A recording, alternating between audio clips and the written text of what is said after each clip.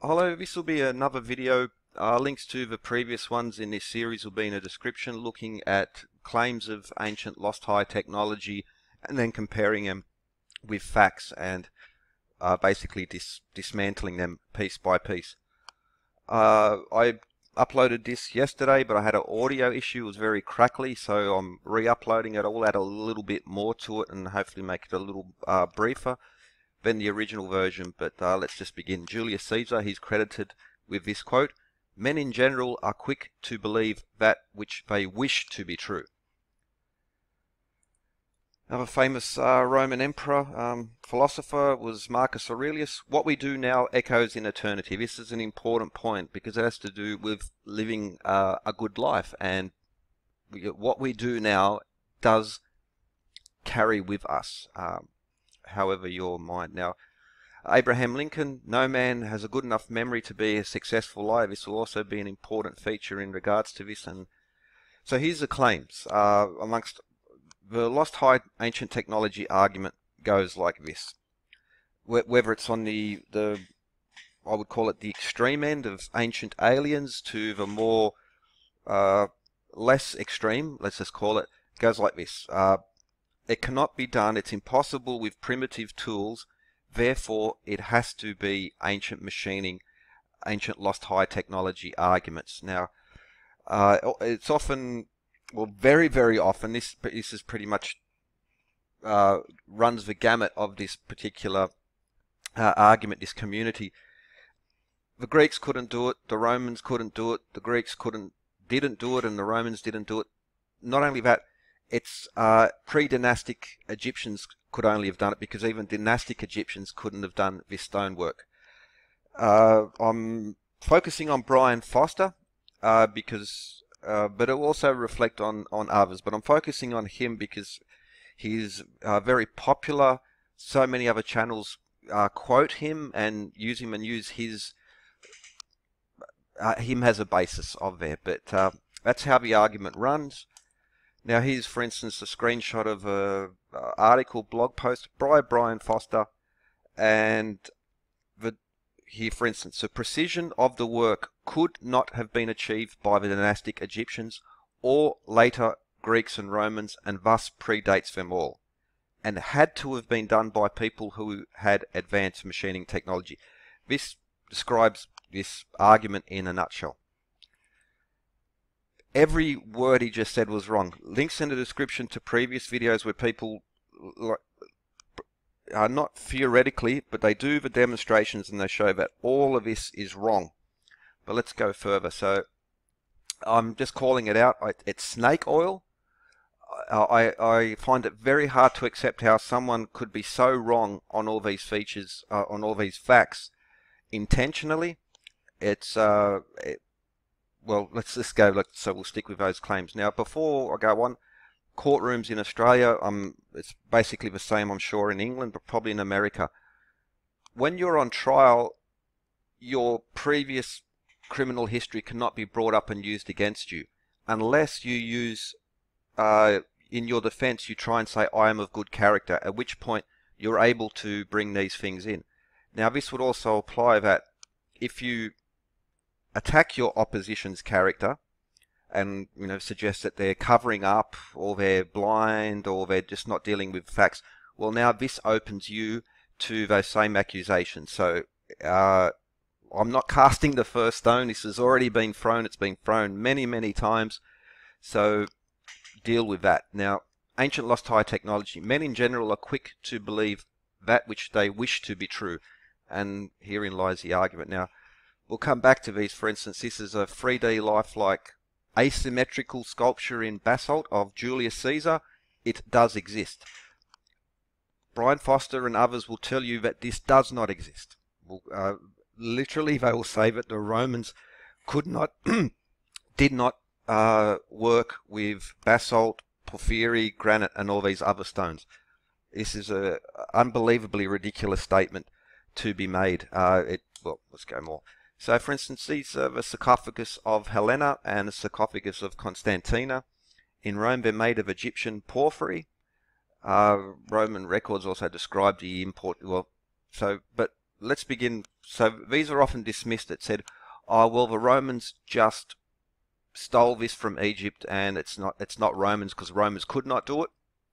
Therefore, well, these have classical Roman and Greek iconography, even historic scenes, Roman gear, even Phrygian cap, etc. Roman era helmets. It's almost a dictionary of Roman gods and iconography. This exists. It's made of very, very hard stone. Now let's work on when these are mentioned. It's well, no, they just took it. Well, here's the amazing fact. We'll come into those. So let's just say they had this box, but then they did carve these Roman images on it, and then they still created flat surfaces, right angles, and all of these features, precision features, which are said to be impossible, let alone the fact of the beauty of the sculpture in three-dimensional relief as well, and the polishing and all those other features. So the Romans stole a plain box and then did this carving on top of it. This means something. This adds a whole other level of difficulty to it, because not only did they carve these 3D images, then they resurfaced the blocks, and then they created right angles and all these other features which are said to have been impossible, but they exist. This is one of the Serapeum boxes from Egypt. Again, only could be achieved with lost high ancient technology. I'm not putting words into my mouth. This is not like like a quote mine of one statement that they made, and then I'm focusing on it. This is a repeated, published claim over and over and over. So it's not quote mining. The whole argument is based on this, and the Serapeum boxes, which are essentially a granite box, is used as evidence of technology. Now this is a granite box, and this has got carving on it. Now, this is more impressive.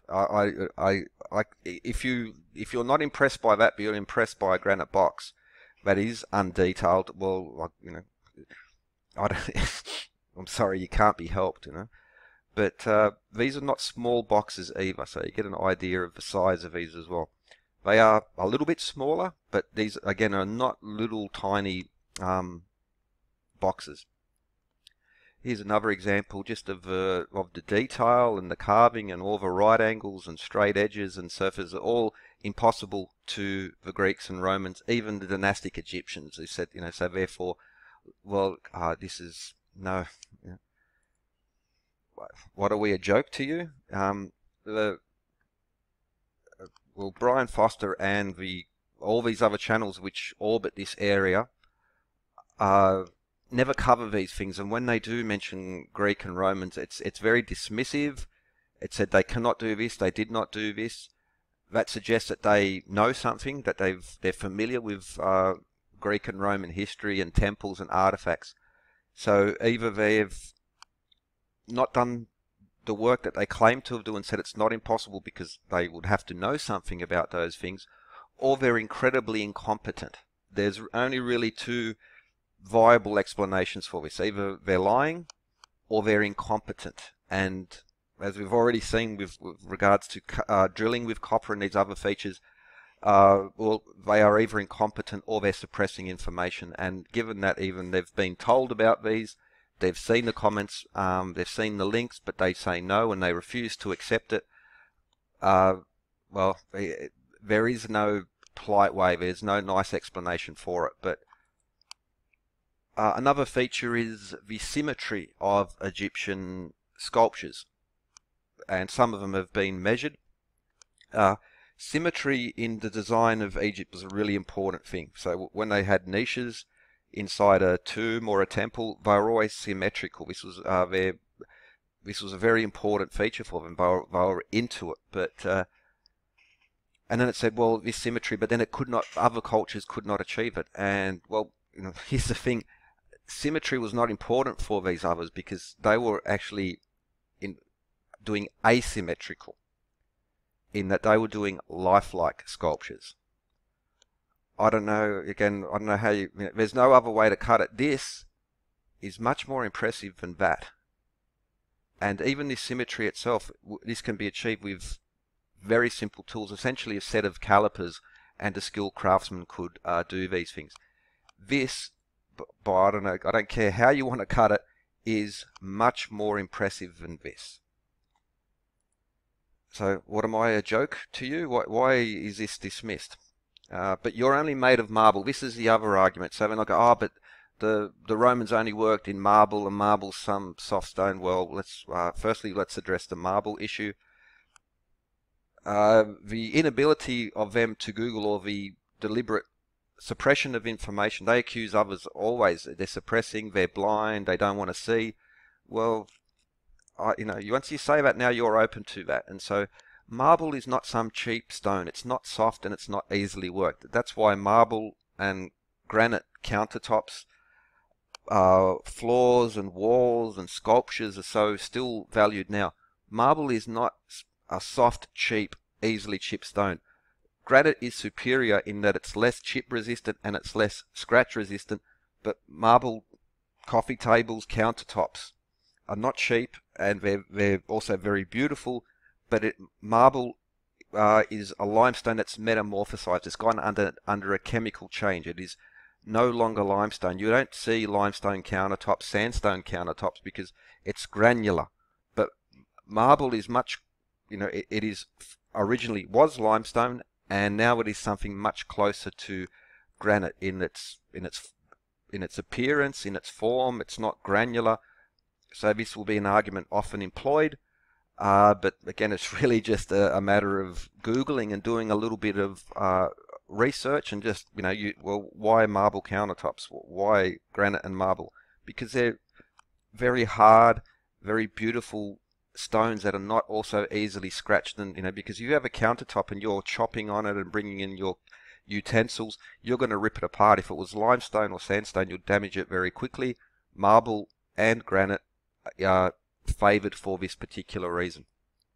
Granite is more durable, less susceptible to chipping, and more scratch resistant, but marble is no joke. So if you've heard this particular argument, again, it's like, don't trust me, just look into it a little bit further, and you'll see that this is actually, well, it's a deceptive argument. It's sort of it's trying to cheapen, once again, other cultures, because, well, that's only marble. But the thing is, the Romans and Greeks didn't only work in marble.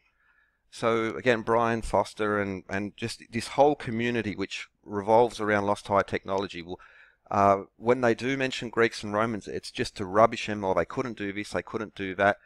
This is just all like wrong, really wrong. So they actually say this. We saw that screenshot before. Again, it's not quote mining one single off the cuff statement. It is repeated. The Kemet Institute and all these others, they keep saying this over and over again, and it is just not true. So, for instance, basalt, granite, porphyry, we just Google. So this is symmetrical Egyptian sculpture. This is an asymmetrical basalt sculpture from the Roman period. And it is not symmetrical, it is asymmetrical. It is it's a three-dimensional photo in basalt with all these flowing features. Once again, a symmetrical sculpture compared to this, I don't know how I really don't know how anyone could say that this is not only not impressive, but it's superior in terms of the art of sculpture. So what am I, a joke to you? Once again, he's just, this is not a one-off as well. Now, this is Caesar. There's other marble sculptures as well, but this one's in basalt. There are many beautiful, asymmetrical, lifelike sculptures made in basalt and granite and so forth. So they'll tell you that we don't exist. They didn't do this. They could not do this. Well, they do exist, and they could do this, and they did do this, and they did it in a huge scale, whether it's giant single-piece granite columns, Egyptian alabaster flooring, countless examples of it across the the Greek, especially the Roman world. Now, Rome was not the city Rome. Rome was basically the entire Mediterranean, a very wide. The Roman Empire, sorry, my recorder just dropped out. So the Roman Empire was not just Rome, the city, or Italy. It covered the whole Mediterranean and even a little bit further than that, where we had many different cultures, civilizations actually coming together and to create the empire. Now hopefully I'll remember to link this. So I posted this video a while back. The Greeks and Romans were the heirs of older civilizations such as Egypt and Mesopotamia. Greeks and Romans were not at all shy about saying just this. So whether it's Plato, Pythagoras, Eusebius of Alexandria, as in the Library of Alexandria, Heron, which Library of Alexandria, so much came from these older civilizations, and they didn't really keep this a secret. In many ways, they were right into Egyptian culture. They built Egyptian temples in Rome and elsewhere and incorporated these gods, but also this tradition of knowledge, especially through places such as Heliopolis. So, yeah, Romans. So the question is, why do they deny I exist? Now, again, this is indicative of the wider lost high ancient technology community to dismiss or to make claims that the Romans could not, the Romans didn't, when it's just not true. It's almost first year history type of stuff, so easy to find, and they make statements could not or did not. Again, that implies that they've done the work and they know something, because Samoans can't walk on their hands. Well, how did I come to that conclusion? I would obviously have had to have done some work and studied Samoa and the Samoan people to realize that. But they do. They can walk on their hands. Saying something doesn't make it true. So why do they deny the evidence? Well, that's amongst things like you can't cut granite with copper, you can't drill granite with copper, yet then which is just patently false. This is in earlier videos, scientists against Smith have shown this in demonstrations, and they refused to acknowledge these facts because the house of cards will come tumbling down. But for instance, then they'll say, oh, but a right angle is evidence of lost high technology. So we know Serapeum boxes, and we'll do that shortly, but, well, these Roman boxes, there's a lot of straight edges and right angles there in all sorts of forms. So, yep, for some reason, this doesn't count as lost high technology. We need precise machining, ancient machining, advanced technology to do this. It's very important that they don't cover this, really, because it dismantles, and that's why when it is mentioned, it's just diminished, or to say, no, this is just pre-dynastic. It was just, everything's pre-dynastic. No one could do anything. There's some lost culture out there, and everyone who followed afterwards were just dim-witted, lazy, and couldn't do any work. Well, once you look through the examples, everything they say is wrong. There is they claim suppression, they claim oppression, they claim that there's a cover-up.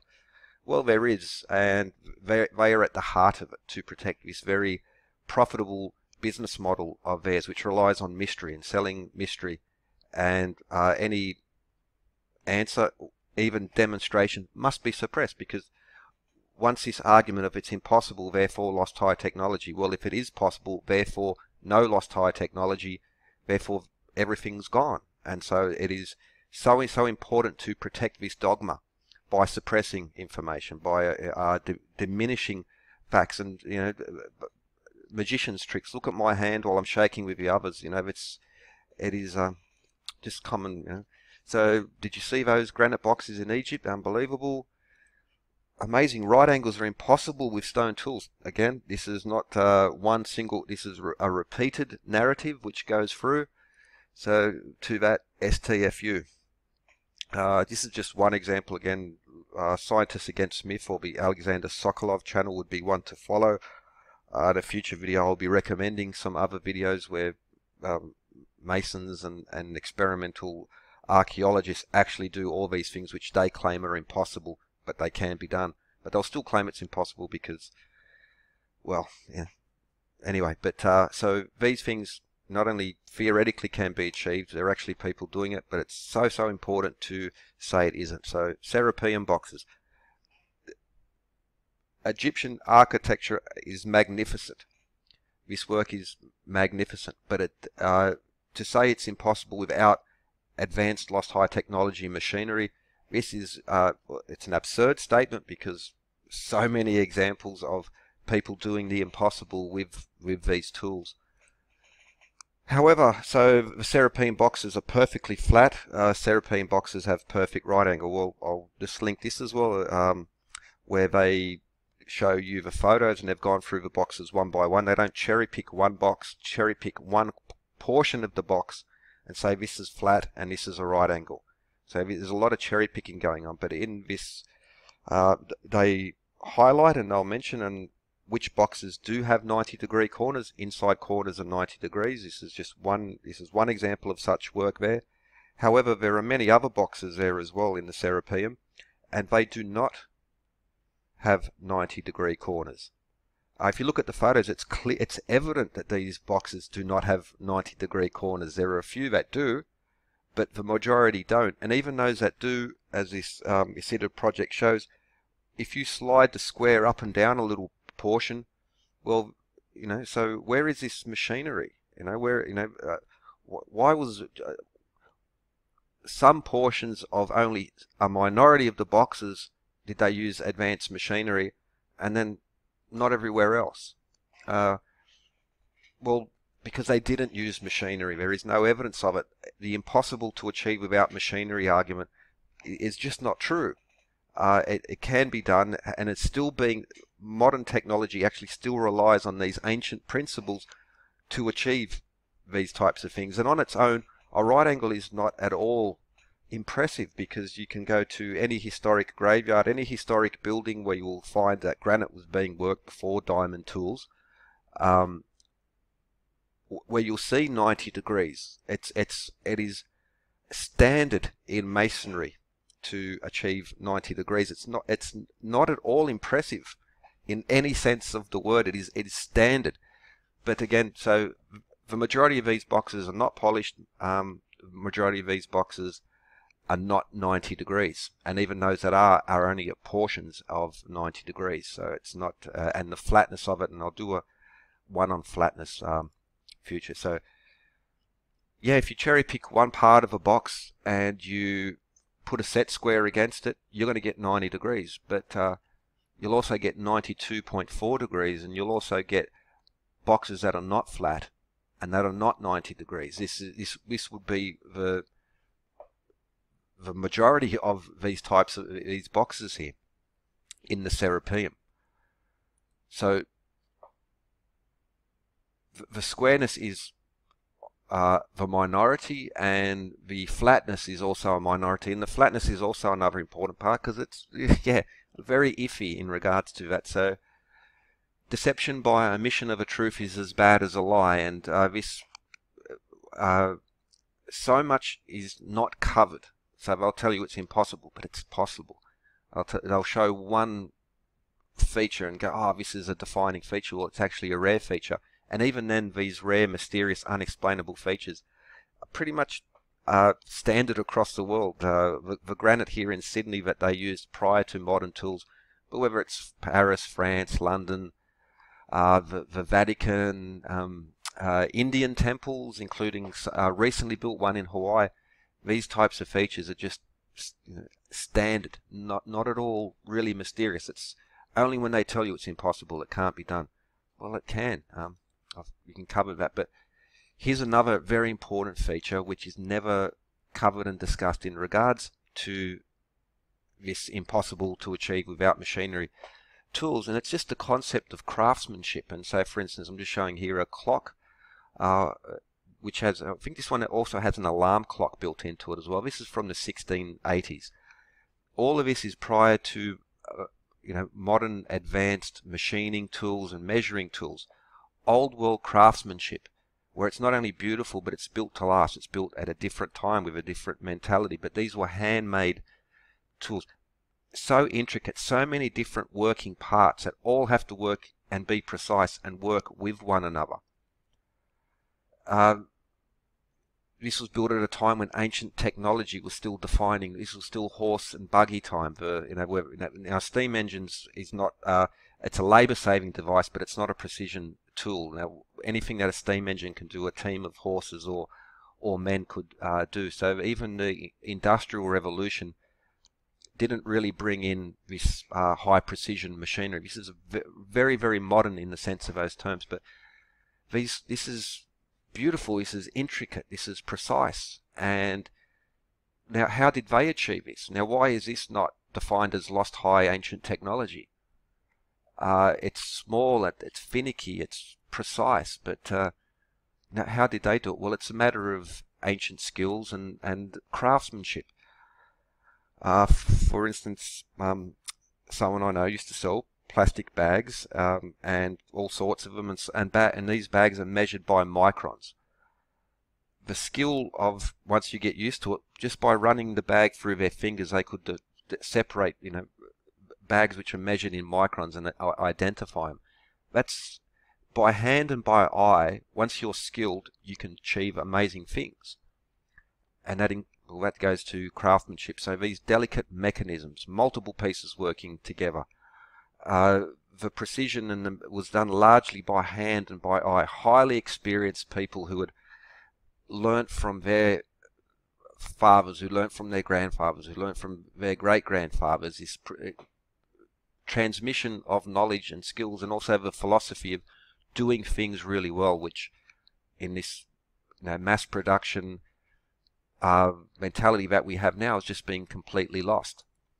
So this is, modern technology, but this is old world craftsmanship. So when it comes, whether it's the old cathedrals, the old temples, the things such as the Antikythera mechanism as well, old world craftsmanship done by hand and by eye, and also a different philosophy of how to make things built to last.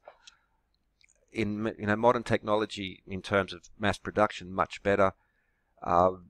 In aeronautics and stuff now, we can do higher precision work with machinery, but this is a recent advancement. The precision machinery of old was by hand and by eye.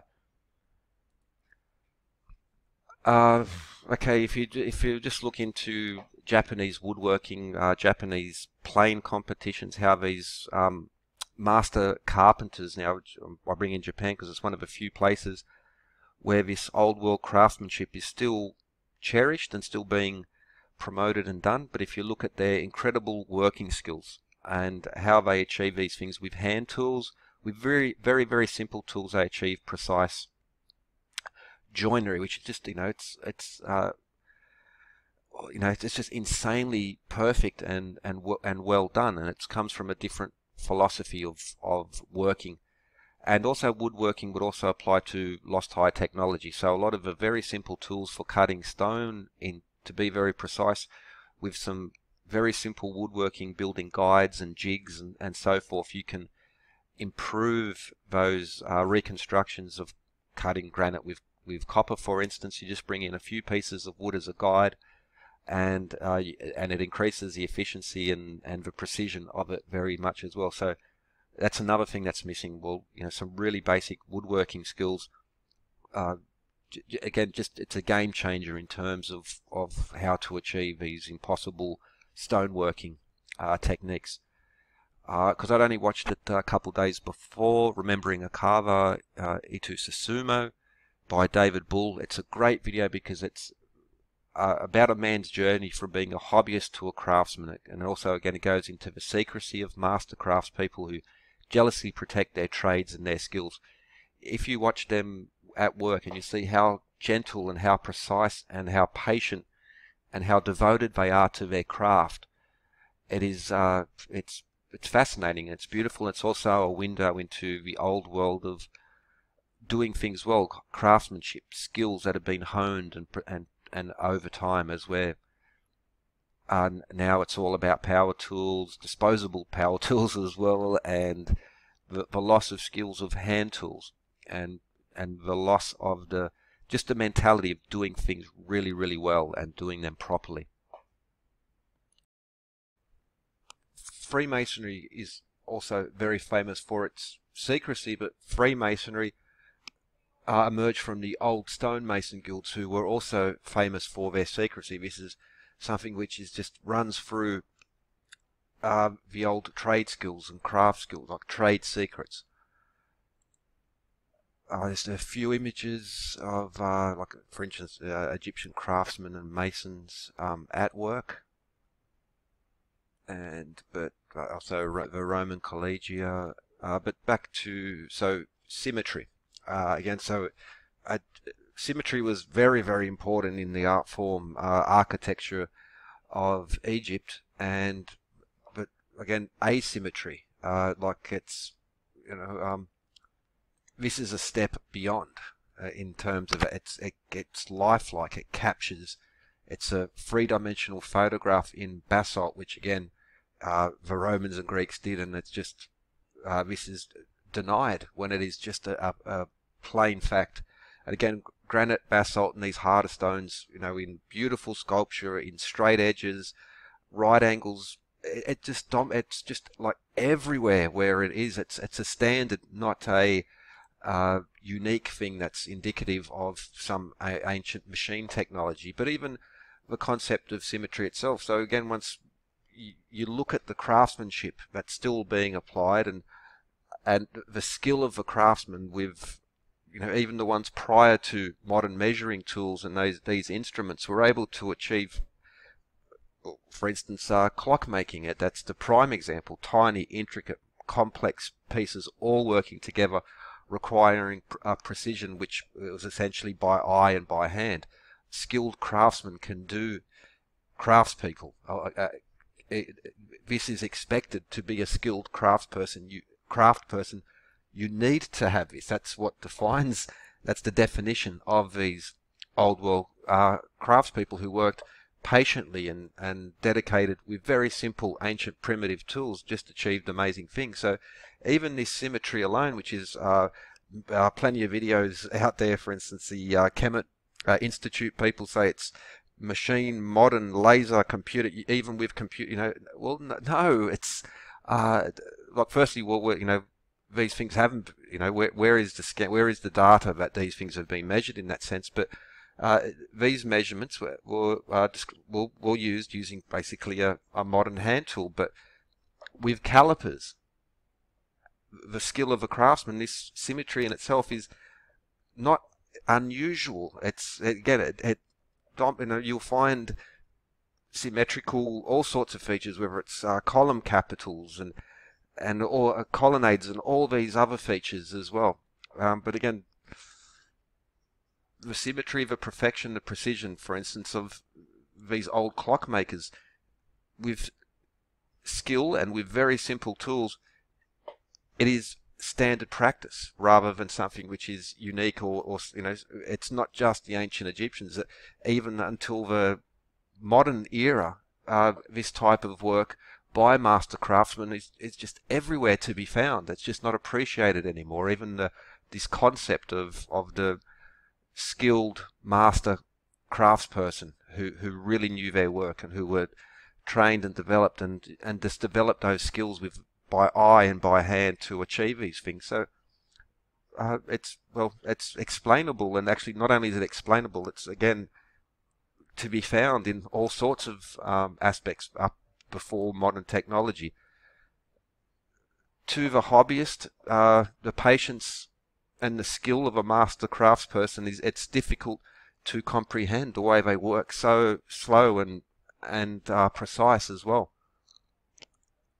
So again, for instance, the clockmakers, I think that's the prime example of precision skill without advanced machinery on a level of complexity. So it's very small, but the small adds to the level of difficulty rather than subtract from it. So this in its own, that there is it requires machinery, lost ancient advanced machinery. It does not. It is not impossible. Again, there's a series, What the Ancients Knew. They go to China, Japan, Rome, Greece, Egypt, and other places. But the Japanese one, I think, is important because of it shows the skill. So these ancient skills of creating precision by hand tools was the basis for the development of well, Japanese electronics for a long time. Still, they're like the high-level electronics. Basically, if you get a measure, the best measuring instruments will come from places such as Switzerland and Japan, where these master clockmakers, tool makers are still practicing their art. So actually, so much of the modern precision equipment is built on ancient techniques to achieve perfect flatness, for instance, which is, again, with the Serapeum boxes. That firstly, I would argue that the boxes are not that flat, because you can't measure a small part of a large box and say the whole box is flat. You've only measured that particular part of the box. You have to measure flatness, you need to take points, and then you would find an average amongst them. So that same thing, I could take a calibrated straight edge and just go to a graveyard or a cathedral and find that level of flatness being, again, quite standard, across time, across cultures. But this precision, cutting, polishing, or even lifting, all of these technologies are the modern versions. We just use better materials, and economics has changed things, but all of this modern technology is really based on the master craftsmen and their precision. So especially flatness would be one of the main features in regards to that. So, for instance, in making the lenses and for telescopes and the mirrors, they're at a level of precision which is just measured in nanometers. And how do they achieve it? They use this very ancient technique called lapping. It's just basically rubbing two surfaces. You need three surfaces to be best, but if you rub two surfaces together and you just keep at it, you're going to create a near perfect flat surface. Also, this is anecdotal, as I've been told, but it's actually hand polish, because lapping is done by hand. Hand lapping, I do believe, is more precise than machine, because machines are very regular, as where the randomness of hand lapping actually makes it better. Because if you do lapping and just rub sort of in the same direction, in the same format, you'll actually sort of create a very gentle bow. But with a bit more of an irregular pattern, hand polishing, hand lapping will create a surface of precision flatness to within nanometers, and that's exactly the same what they still do now. The ancient technique of polishing is still the best to achieve this. It does not require advanced machinery. There is no evidence of advanced ancient machinery in there. It's craftsman skills can achieve it. So with this, in the older depictions as well, where we see polishers at work, for instance, there's a couple famous ones of Egyptians polishing, they're chiseling and polishing a sphinx, and there are many beautiful, perfectly polished sphinxes, but in regards to flatness, very primitive, very ancient technique of polishing will give you very high levels of flatness. So you don't go out to achieve it. Just the polishing in itself will lead to this precision. This is not this is not an unexplainable mystery or evidence of machining at all. Quite the opposite. The modern machinery is evidence of the ancient techniques and the ancient craftsmen so where was the first to calibrate and make the first precision machines? They had to be made somewhere. They had to find flatness. Well, how did they, before super duper, laser and nanobots to do these, type of things, it had to start somewhere, and the first machine had to be made by hand, then that machine, and so forth. So it originates from hand tools, master craftsmen, patience, and hard work. The science of flatness, or the origins of precision and first project introduction. So this will go into how they measure flatness, how they achieve flatness, which will be also relevant to the flatness of the Serapeum as well, but I'll do that in the future. But these are worth watching, especially the science of flatness, at least as an introduction to, how we still achieve high levels of precision flatness, and again that lapping, just by rubbing by hand two things together, will create a flatness that can be measured within nanometers. I think it's 30 hydrogen atoms of near perfect flatness. It's just it's hand tools. It's old-fashioned hard work and skills. Indeed it will. So impossible means not possible. The entire argument, the basis for where's the evidence for lost high technology is it's impossible, therefore it has to be lost high technology, ancient machining. That's a powerful argument if it was impossible. Okay, typo there, but that would be a powerful argument. Yes, if it is impossible, that would therefore, Occam's razor, it would need to be that. However,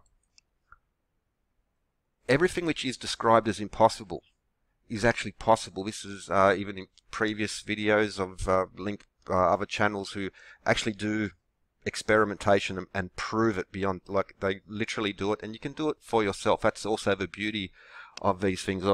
Since I've been for a couple of months mucking around with stone, and I recently got back into it after watching the Scientists Against Myth and their work in there, and there's nothing better than in that sense to do these things. So since it is not impossible, and it's proven to be possible with ancient techniques, it is a house of cards, and the emperor has no clothes in regards to that, because either we find some written record, some imagery, or some evidence of the actual ancient machine tools themselves, and there is no evidence for it.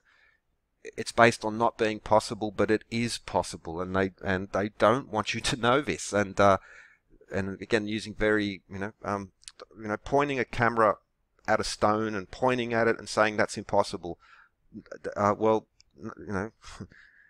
Sorry, but it's actually do it. When you see people do it, a lot of people will tell you things are impossible because they can't do it, they can't comprehend it, or it's very profitable for them in that sense as well, and that needs to be suppressed, which is why they'll invoke these arguments of us versus them, and